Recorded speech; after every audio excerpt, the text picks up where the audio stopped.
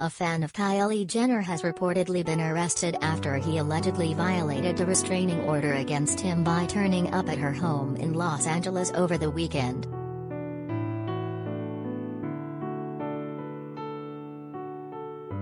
The 24-year-old reality TV star, who is currently expecting her second child with boyfriend Travis Scott, has had a number of issues with obsessed fans over the years, including one earlier this month who came to the star's home to propose to her.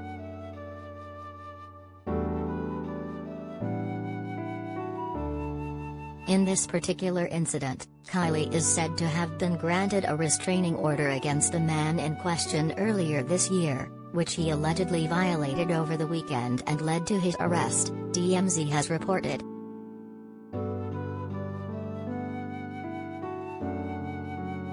The publication said.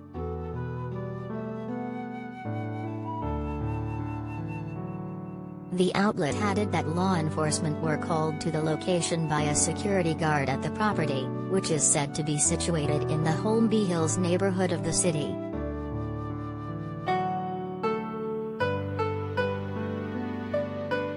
It's been reported that the suspect was subsequently arrested for misdemeanor violation of a court order and that he is currently being held on a $20,000 £15,000 bail.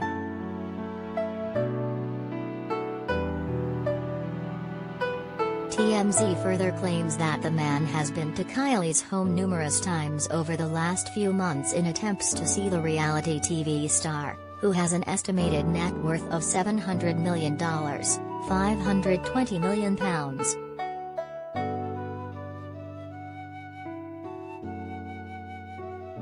According to the outlet, his stalking prompted her to get a stay-away order prior to his latest visit, which he is said to have violated by approaching the property yesterday.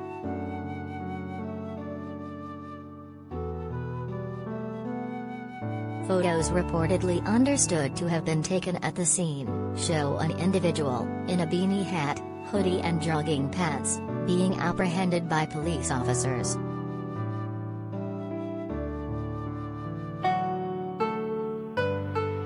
The Mirror approached the Los Angeles Police Department, LAPD, for comment on this story.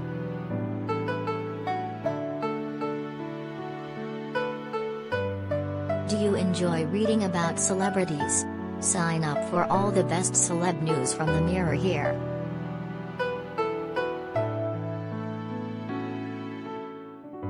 And it's not the first time that Kylie has been targeted by a stalker, as there have been several instances in recent years, including an incident earlier this year.